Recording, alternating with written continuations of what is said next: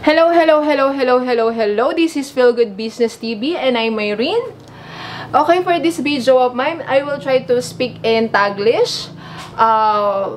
Just to benefit some of my audience or viewers. Kasi nabasa ko sa comment nila, mag-English daw ako.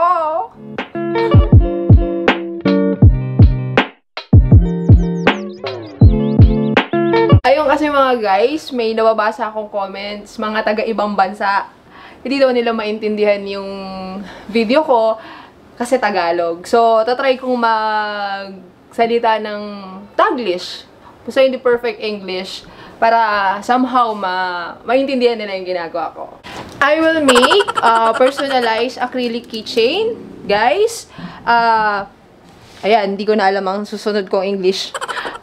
For this video, it is too simple to make this souvenir. Okay ha? Tinatry ko mag-English. Shout out kay, Pepsi M, and Just Saying. I try to speak in English for you guys. Hope you will appreciate. Okay, let's continue.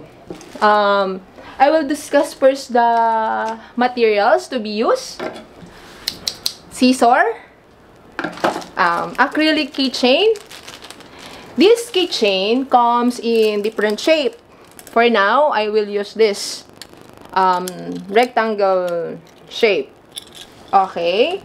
And this one is the photo paper. Glossy photo paper. Yan. Maybe, di ba? Nahirapan ako, guys. Maybe you will use a glossy type. Whatever the thickness, pwede na. Taglish talaga. Okay, guys? Okay. Yan. Magpiprint kayo. Hindi na natuloy yung English ko. You will print your design here at the glossy photo paper. Okay? I made it first. No? This is the layout. The layout comes in different sizes. It depends on the keychain that you will be using.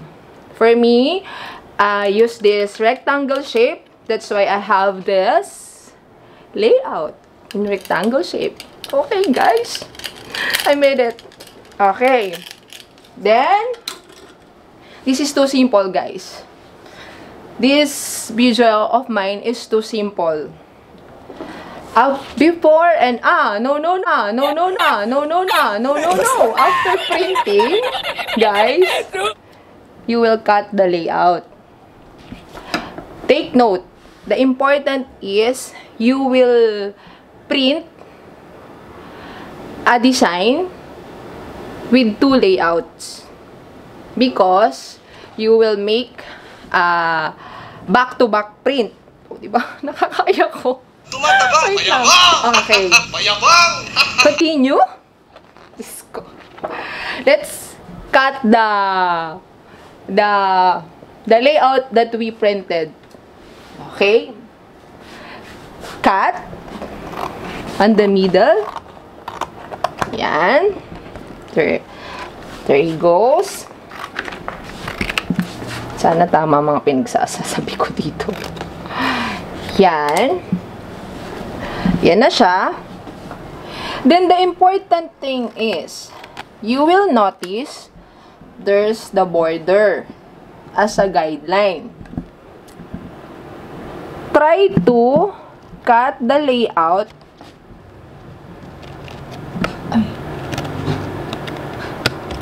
Try to cut the layout straight.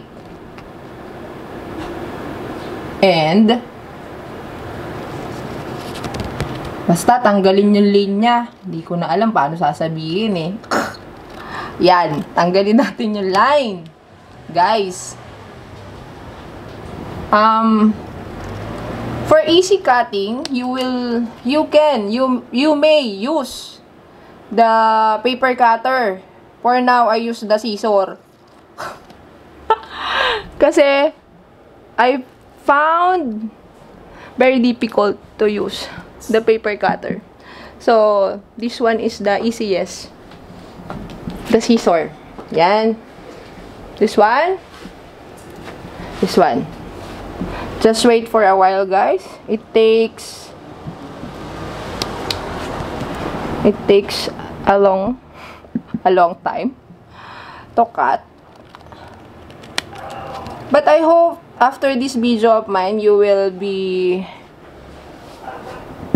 gain another idea of personalized souvenir. Wait lang, guys, ha. Kailangan ma-straight ko to.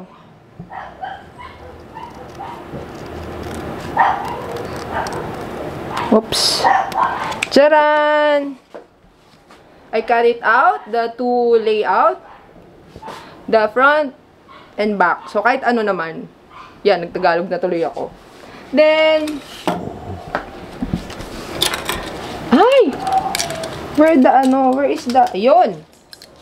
You will be notice that the keychain, the acrylic keychain is, what did you call this? Hindi ko alam eh. Basta, meron siya nito, tsaka nito. Yan. This will serve as the takip. As the takip. Yan, Diyos ko. Nahirapan na ako, ha? Masyado na mahaba. Okay. Put this.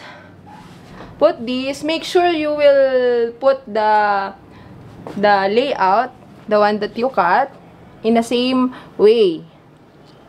Yan. This one. O, diba? Diba? It fits the acrylic. Our layout fits the acrylic keychain. Then, put another one. Ayan. Ayan. Okay, guys. Then, this takip, put it here. And, press it to close.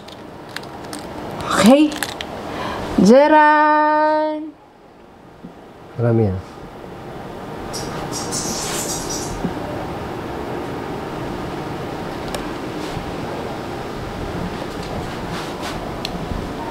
Finish!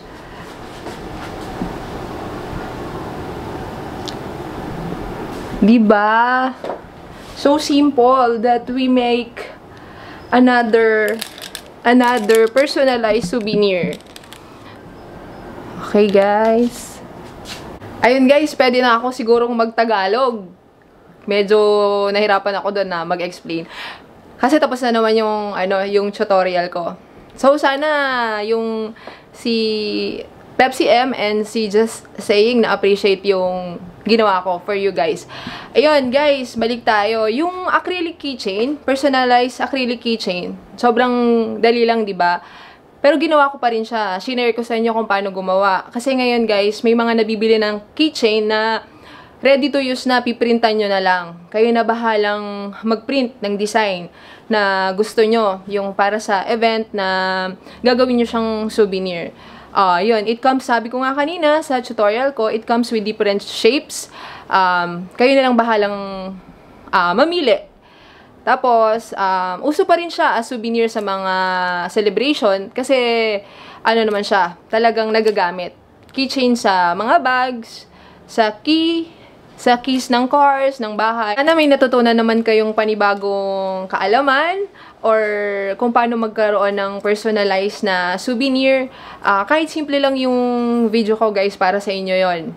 Okay, maraming salamat sa lahat na nakaka-appreciate ng ginagawa kong videos. Sa lahat ng mga nagko-comment, guys, sobrang na-appreciate ko kayo kasi gawa ng nalalaman ko na talagang pinapanood yung video ko, na talagang may napupulot kayo. Sa mga nagme-message din sa amin sa Feel Good Printing Shop, maraming salamat din.